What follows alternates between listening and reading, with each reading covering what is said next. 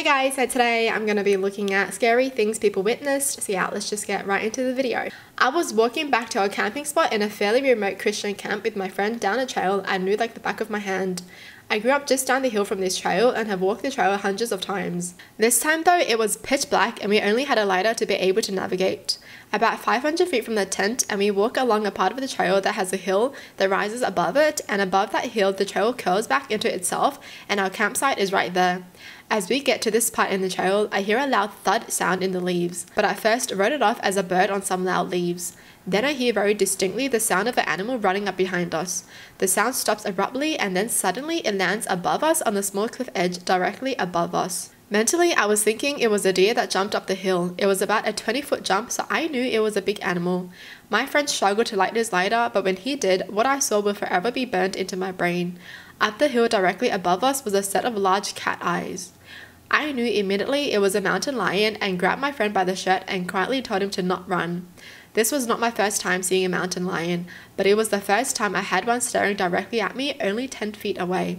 We slowly kept walking up the trail and it slowly followed us until it got to a part in the trail where thick bushes prevented it from following us up the hill. However, we now had about 200 feet to walk to our tent and we had to walk back towards the mountain lion's direction. We couldn't see it at this point but could see the trees our tent was under. With about 100 feet left, we ran to the tent as fast as we could and made into it without incident. Once in there, we found a flashlight and started watching out of the tent, and within a minute the mountain lion walked into the beam of our flashlight. It circled our tent for about half an hour. We watched it lay down and groom itself roll around on its back and generally seemed just curious about us. It went from being the scariest situation of my life to just watching a beautiful animal being itself in its habitat. Are you kidding me? Thank gosh we don't have mountain lions here. Holy! But we do have big spiders here. I guess the only thing you should not do is run, right? Because it will chase you. Like always have your eyes on it kind of thing. Woo! The last time I had COVID, it was pretty bad. High fever on and off for days, extreme fatigue, confusion and breathing problems. I nearly died, but I started to come out of the worst after a week or so. It was about 2 weeks into it, after the fever had subsided, but well before I was off of bed rest. It was about 2 a.m. and I couldn't sleep, so I was lying in bed reading. At 2 on the dot, I suddenly heard the sound of my grandma's grandfather clock chiming the hour. I glanced at my phone. Yep, 2 a.m. It took me a moment to realize that we don't have possession of my grandma's clock. We don't have any kind of clock that chimes like that. But I was hearing it very clearly, coming from our living room.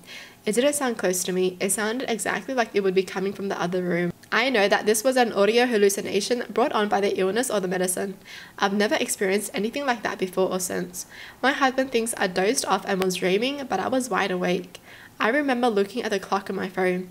The sound was so clear and perfectly natural, not distorted at all. It was very disturbing to hear my dead grandma's clock suddenly chiming like that. That's scary. Dude, that is scary. I mean, this person is like mentally strong for them to be like, yep, it's not real. Because if that was me, I'd just be like, this house is freaking haunted. Grandma, where are you? Why are you haunting the house? One day, I was happily brushing my teeth when I see a shadow over my shoulder. Figured it was my husband. Once I'm done, I go to his office in the next room, but as soon as I'm about to leave for the corridor, he shows up with an alarmed face. I tell him he can go brush his teeth now, since he was waiting in the bedroom a little before. He looks even more alarmed and tells me, I just came to our room to ask you what did you need that you just stood silent behind me by my office door a minute ago. I did not sleep well that night. No. The husband pranked her. Men love to mess with us like that. You know what? I would totally do this as a prank. Right, just stand behind someone and not say anything and then, you know, just run and then come back and be like, what the hell were you doing in my room before? Why were you standing silently behind me? Me and my cousin used to rent out a 1-bedroom apartment while in uni. The door to the bedroom was on the left of the beds. We always kept the light in the hallway open and kept the door open. One night I woke up from a bad dream, looked up and saw someone standing in the door. Clearly a tall skinny dude but couldn't see the face. I thought it was my cousin until I realized she was not 6 feet tall. I noped inside my blanket and forced myself to fall back asleep. Next day, my cousin said she had a dream and saw someone standing in the door. That was enough to freak me out and we changed apartments. So many people have these kind of stories where they live in a haunted house and they all have like the same dreams. Like, what the hell is up with that? What the hell is up with that? And this is pretty out there, but when I was a child having an asthma fit, my mother gave me some medication, but it got worse, so she gave me more medication. But the two aren't supposed to mix. I started tripping balls as a 3-year-old trips, I guess, and saw a skeleton woman in a black robe. I started hysterically screaming, and my parents had me sleep on a cot in the hallway with the lights on. I kept referring to her as Ass Mona. My guess is from my mum mentioning the asthma medication and me moaning or something. Little kid stuff. Flash forward 8 years or so, different house, different city. I was getting out of the shower and looked in the mirror. It was Ass Mona. I screamed and climbed into a bunker and covered myself with blankets, freaking out until my parents found me. My best guess is it was a fog on the mirror that somehow looked close enough to what I hallucinated as a toddler that it unlocked a repressed memory and caused me to panic. I tried to tell my parents about it, but they both just laughed and said I was making up both incidents. Oh, are you kidding me? If my kid said something like that, I would not think they're making it up. You know, we're moving. Alright, okay, pack your bags, we're going. Ain't no way am I gonna be like, you're just imagining things. Get over it. Nope, we're getting out of here. The night after my mother died, I was consoling my younger sister in our living room. She was crying almost non-stop. We had a wall full of family photos all framed in the living room. My sister finally starts to calm down and we are just casually talking about our mother.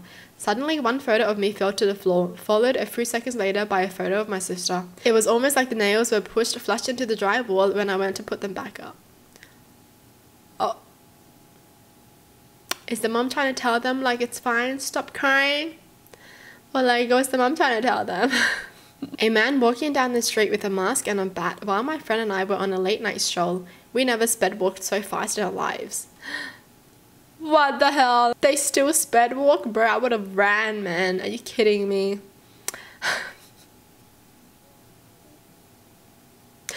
You know, this just reminds me of an incident where me and my friends, we were just walking down a dark alleyway and for some reason there was a swing there. A small swing. And we just looked at the swing and one of us were like, oh, that's so cute, there's a swing here. And I'm like, what if it just starts moving right now? And all three of us booked it. It just takes one thing to freak everyone out. But seriously, why would there be a swing there? It was like a swing for a little kid. Two types of people, honestly. My friend thought it was cute. I thought it was creepy. I was like, hell no. She was like, oh, there's a little swing here. Really? To be fair, it was at night as well. That's why I was like, that's freaking creepy. One time I was home alone and I was looking for my camcorder and I couldn't find it anywhere. I remember climbing into my bed to check the wall plug next to my nightstand where I would sometimes charge it, but it wasn't there.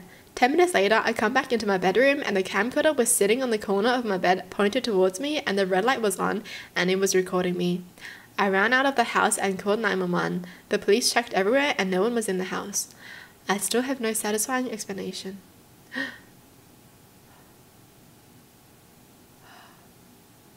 Hey, but this happens to everyone. Like, you're looking for something. You know, you check everywhere. You check everywhere, right? I'm telling you, you check everywhere. And then it's just right in the center of the table. Like, what? Like, what? What? What is this? Like, is the freaking universe glitching or is there like a parallel universe? What is going on? Well, that's it for the video. Hope you guys enjoyed. Tell me in the comments down below what your thoughts are. And as always, thanks for watching. Hope you guys liked it and I'll see you guys next time. Bye!